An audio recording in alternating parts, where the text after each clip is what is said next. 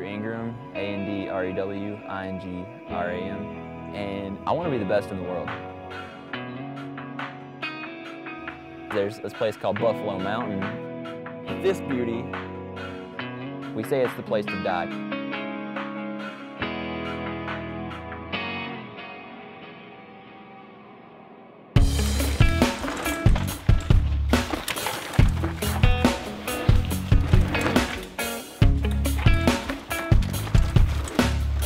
From Crossville, Tennessee.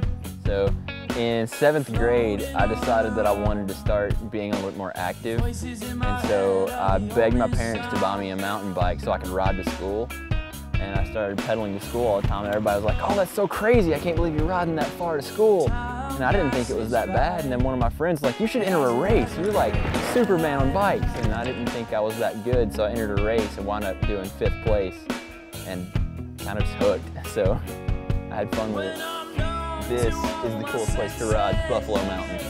It's all natural, rough-built trails. None of it is machine-made because there's these big old hill climbs that ATV guys like to go as fast as they can up the hill. I like to go as fast as I can down the same hill. So they build all these big old ruts, and it's a downhiller's dream. You can go like 30 miles an hour for 10 minutes straight.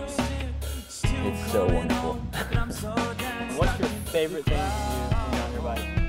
Ride my bike. That's a hard one, man. I just like riding anywhere, everywhere, all the time. Up, down, around the mountain, just as long as I'm on trails. Going as fast as I know how, having sketchy moments, and then just pulling it off and going way faster than I thought was possible. When I get to the bottom of the hill and I'm like, oh my goodness. That was good? So cool. I've never gone that fast on my bicycle in my life. That's when I feel the best. Realistically, I would cry if I could be good enough to get a pro license and start racing World Cups one day. That would definitely be where I want to go. The technical skill that involves is insane. So that's going to take a lot of work and dedication to get all the fitness down right, have all the perfect trails to ride and the training and the time to devote to it so that I can go pro, get a pro license, and see where that goes.